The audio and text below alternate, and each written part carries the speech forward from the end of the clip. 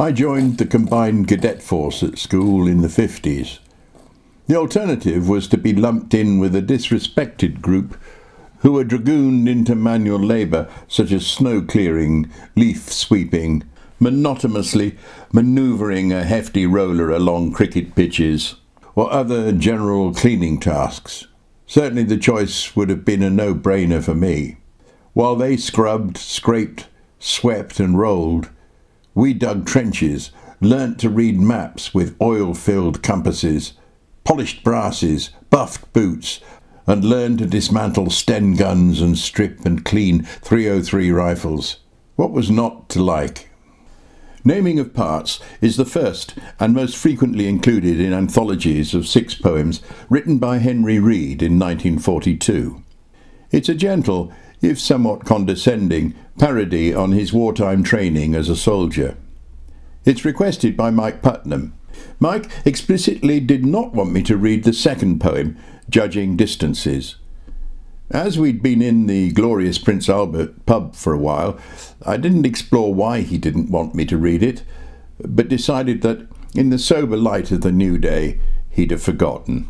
I think the two work well together. Since discovering them many years ago, I've read the remaining 4 poems in the series, and I think their quality tapers off. The poet is being instructed during a fine spring spell, and the view through the window distracts his attention. Daydreaming blighted my own education too, still does, but at least now no one expects me to be attentive, much less to stand to attention in the process. Lessons of the War, Part 1. Naming of Parts. Today we have naming of parts. Yesterday we had daily cleaning, and tomorrow morning we shall have what to do after firing. But today we have naming of parts.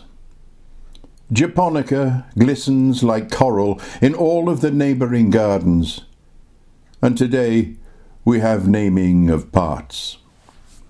This is the lower sling swivel, and this is the upper sling swivel, whose use you will see when you are given your slings.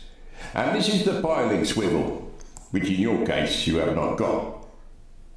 The branches hold in the gardens their silent, eloquent gestures, which in our case we have not got. This is the safety catch, which is always released with an easy flick of the thumb.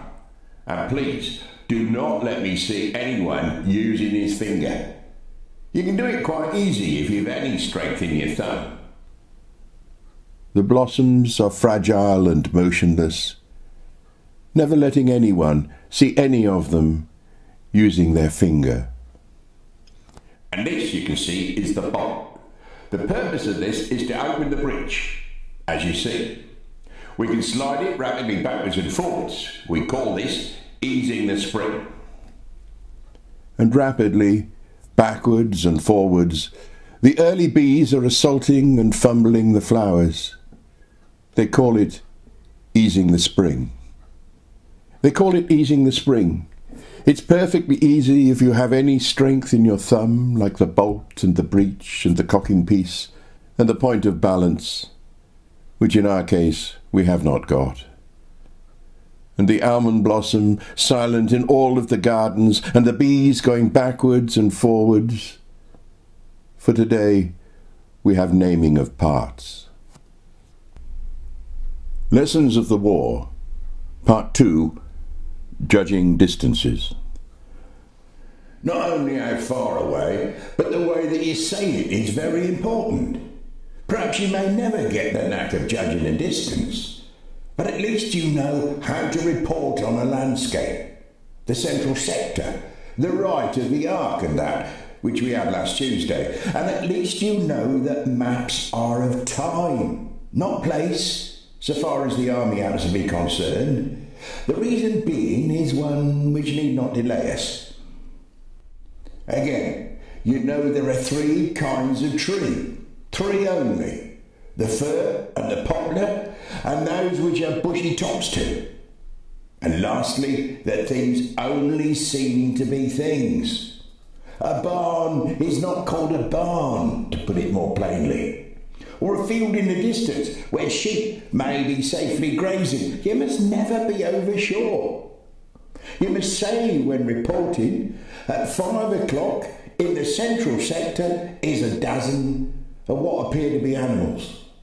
Whatever you do, don't call the bleeders sheep. I'm sure that's quite clear. And suppose, for the sake of example, the one at the end asleep endeavours to tell us what he sees over there to the west and how far away, after first having come to attention. There to the west, on the fields of summer, the sun and the shadows bestow vestments of purple and gold. The still white dwellings are like a mirage in the heat, and under the swaying elms a man and a woman lie gently together, which is, perhaps, only to say that there is a row of houses to the left of the ark, that under some poplars a pair of what appear to be humans appear to be loving. Well, that, for an answer, is what we rightly call moderately satisfactory only. The reason being is that two things have been omitted, and those are very important. The human beings now, in what direction are they? And how far away would you say? And do not forget, there may be dead ground in between. There may be dead ground in between, and I may not have got the knack of judging a distance. I will only venture a guess that perhaps between me and the apparent lovers, who incidentally appear by now to have finished, at 7 o'clock from the houses is roughly a distance of about 1 year and a half.